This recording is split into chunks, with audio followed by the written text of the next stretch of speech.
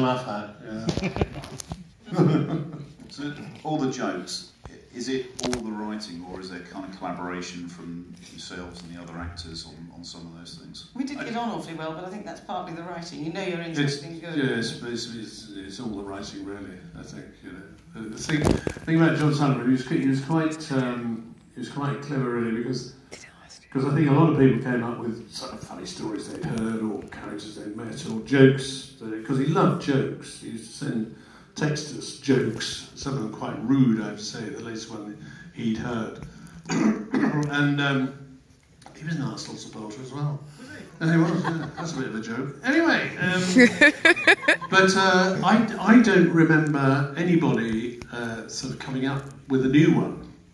But what he would do, where he was clever, was he'd listen to the story and reject it immediately. So no, it's not funny.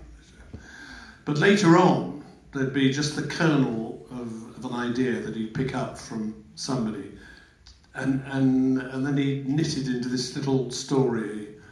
It might just be a story about a tape recorder or something like that, but he was very good at that. Because particularly the green grass, when I was down there completely fish out of water, as Boycie was, you know, from London, an awful lot of strange things happened, and I remember telling a lot of stories. And none of them went into the show, really, in their entirety. But there'd be something you say, oh, wait a minute, I recognise that story. You know, about, I got put off the road by a tractor, for instance, and the story was the guy turned right straight in front of me without indicating. You know, and I put two wheels in a ditch to avoid him. You know, I said, what the hell do you think you're doing? He said, you're not from round here, are you? I said, but what's that got to do with it? He said, I knew you wasn't from round here, because if you had been, you know I always turn right there on a Thursday. That sort of country story. And he'd just pick up some of that, or a word or something, and incorporate it into a... And I think he did. He was on the Erie, as to say, the whole time, listening. And he'd listen in the pub and everything, wouldn't he? It was brilliant. Obviously, he wrote every single episode of Fool's North. Every single one. And Rock and Chips was him as well. Yeah, Rock and Chips was him. And he obviously was developing the musical before he passed away.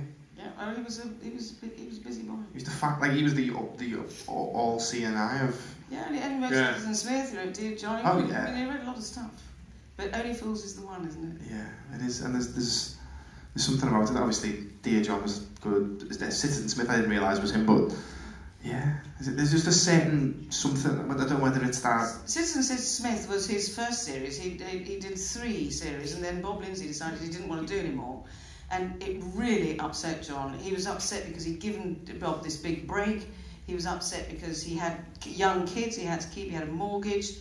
And he thought, what the hell am I going to do? And that's when he thought of Only Fools and Horses. So thank you, Bob Lindsay, for not wanting to carry on with Citizen Smith. Didn't want to keep the red flag flying no more. No, he didn't.